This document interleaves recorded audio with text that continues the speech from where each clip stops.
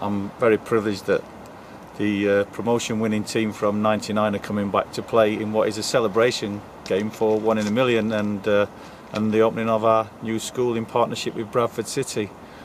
Delighted that they've all agreed to come back, from Paul Jewell, the manager, right through the team and squad: Gary Walsh, Stevie Wright, John Dreyer, Darren Moore, Gareth Wally, Peter Beagrie, Stuart McCall, Lee Mills, Robbie Blake, Lee Sharp, Isaiah Rankin, don't want to miss anybody out here, David Weatherall, Gordon Watson. You know, all of them are coming back to play, obviously, against a celebrity team for that celebration, and I'm delighted we're doing it. It's the first time we've ever been back together as a team to play.